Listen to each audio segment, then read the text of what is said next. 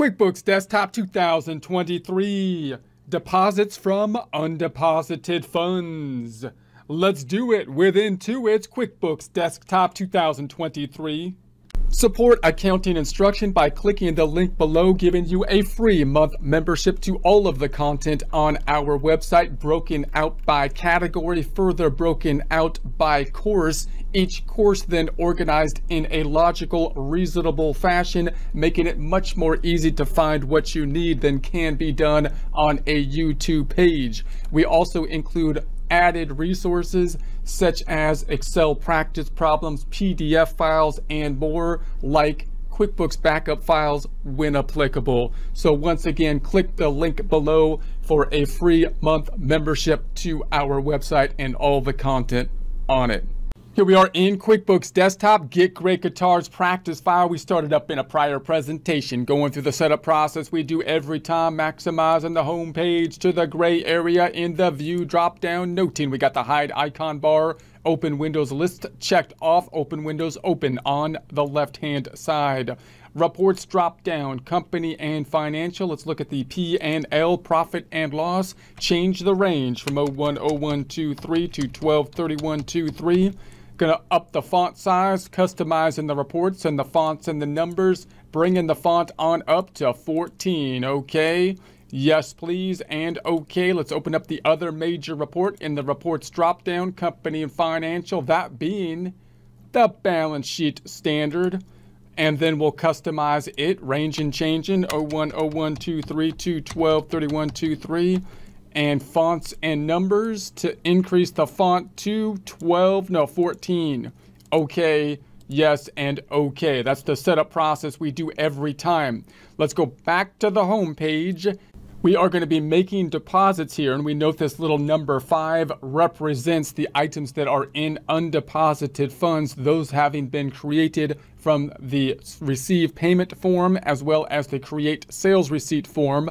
The undeposited funds is on the balance sheet account. It's in the other current assets undeposited funds. So those 5 items represent the $28,070.85 in undeposited funds.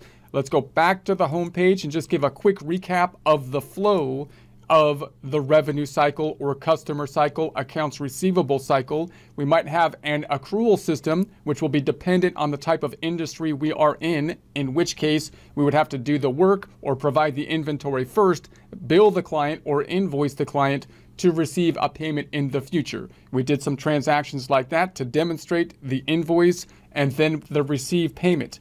When we entered the receive payment, we could have put it directly into the cash. In other words, the amount of payment that we got, we might have put it directly into the checking account, but the default is to put it into that undeposited funds account, which we saw on the balance sheet.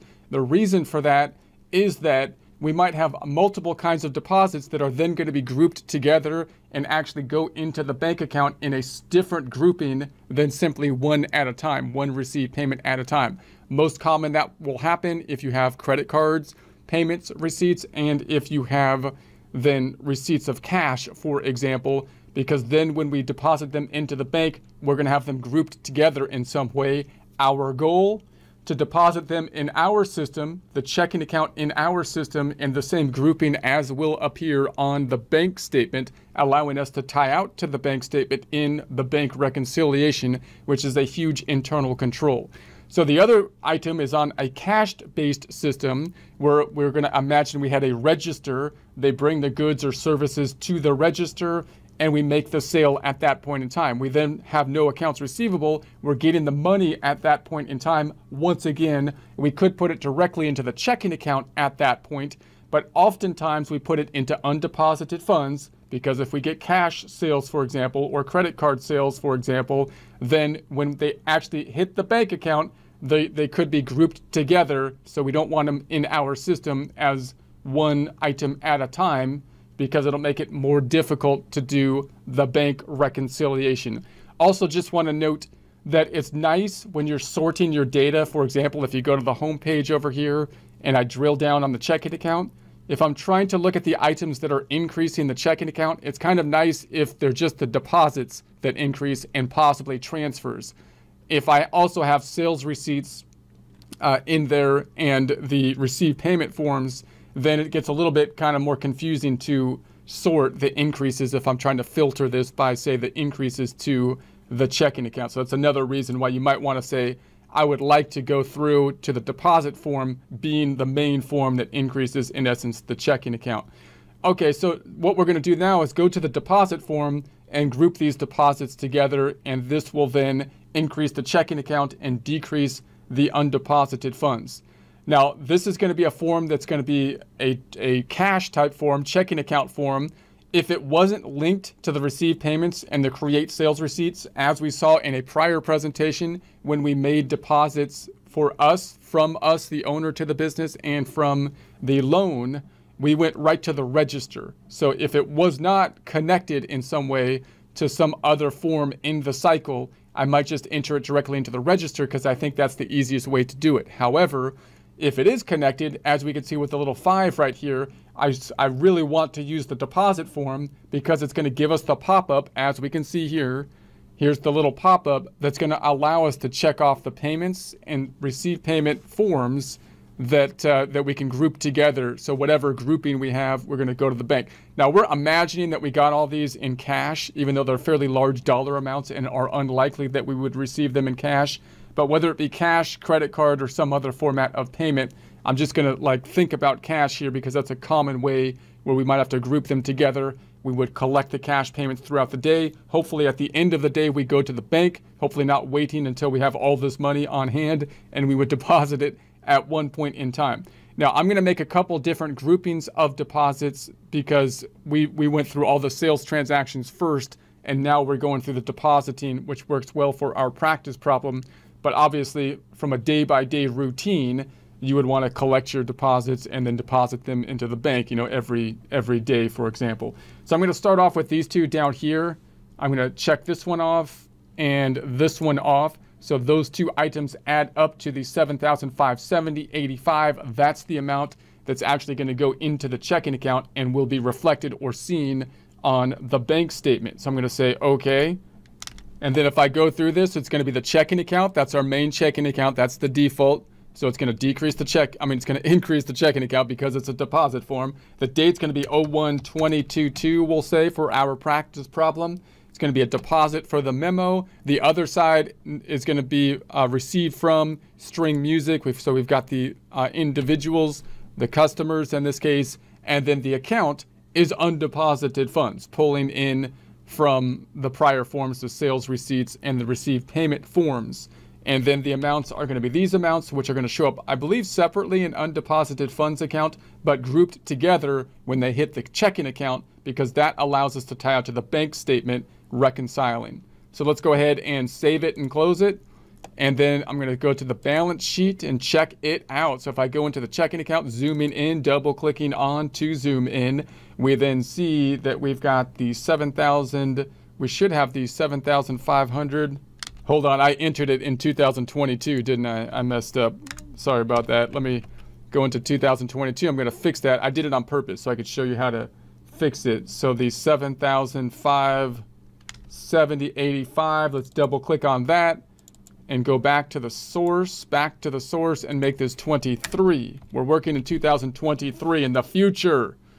Okay, so now let's save it and close it and say yes. So there, it's in there now in the right date.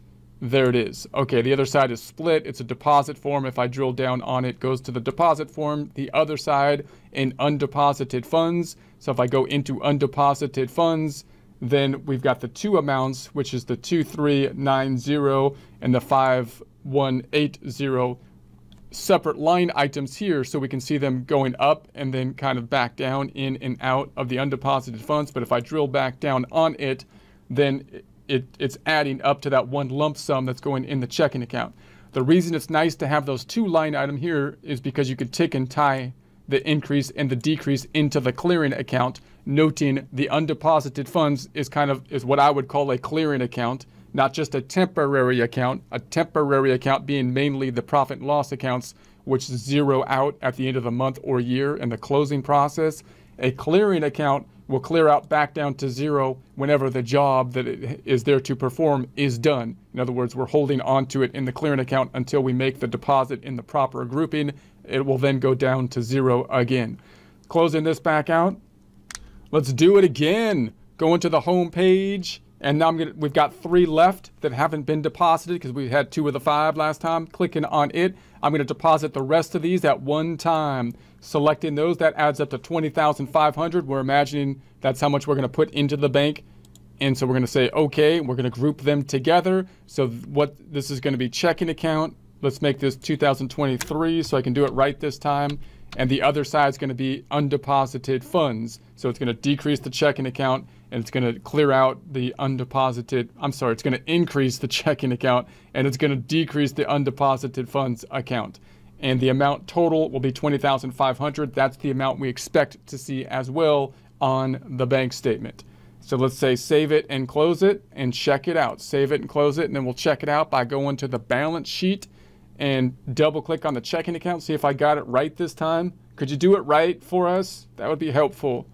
Okay, I did it right, okay? 120, and then if I double click on it, there's the deposit in the lump sum. The other side goes to a split account because it's on those multiple line items, even though the other side, all 3 of them are going to undeposited funds, because if I close this out in undeposited funds down here, and notice undeposited funds is now gone because it has gone down to 0. So if you want to see the activity, we can go into the customize reports up top, and we can go into the advanced area, and then it says display rows that are non-zero. I'm going to switch that to active rows, meaning if there was something that actually was done in it, even if 0, I want you to show it so I can use the zoom feature to drill back down on it. This is one of the things you might want to turn on for your internal reports, and for external reports you might not want to have it there, because if that's a 0, you don't need to report it when you're giving it to your end user, but you might want it in place so that in your internal reports, even if it's 0, I know there was activity, so I can now zoom back in on it, and I can see the items have been listed out in the 3 different line items here, and if I double click on that, it's going to take me to that deposit. So I'm going to close that back out, close that back out. Now the other way you might want to deal with that oftentimes is I use a different report for it, which is the trial balance. So more and more, if I'm working internally and I'm trying to just check the accounts that are being impacted, I will go to the reports drop down, accounting taxes, and the trial balance report, changing the range from 010123 to 123123. Customize the report to make it a little bit larger, fonts and numbers. Fonts, let's bring it up to 16 for this one. Okay, yes, and okay. And I think by default, without even changing it, the trial balance gives you any accounts that had activity, so we don't have to change that default here, and it's a little bit easier with one area to kind of find all of your accounts because we don't have all the subtotals if we're trying to drill down on them, as we have discussed in prior presentations. Now, the significance of having the deposits in there in these groupings will become apparent when you try to do the bank reconciliation. If I did not use the undeposited funds and I entered each of the deposits as each individual transaction happened, instead of as when I grouped them to deposit them into the checking account, then when I do the bank reconciliation, that's when the problem would come to light. Often comes to light when people do credit card groupings, because that can be a little bit more complex, and the credit cards might group your deposits in some way, shape, or form. You have to get a system down with them so you can get the same grouping as you make the deposits to make the bank reconciliation process, as easy as possible. And you really want to do bank reconciliations and make them as easy as possible. We will have a whole section on the bank reconciliations. So now you want to kind of check your numbers here. And if you're following along with the practice problem, if something does not tie out, you could do the date change thing. I made that mistake on the data input totally on purpose to demonstrate the kind of mistake that could happen. And then you can drill down on it. You could change the date in the practice problem, something you want to be careful of in practice if you're running it live, but you have the option to do it.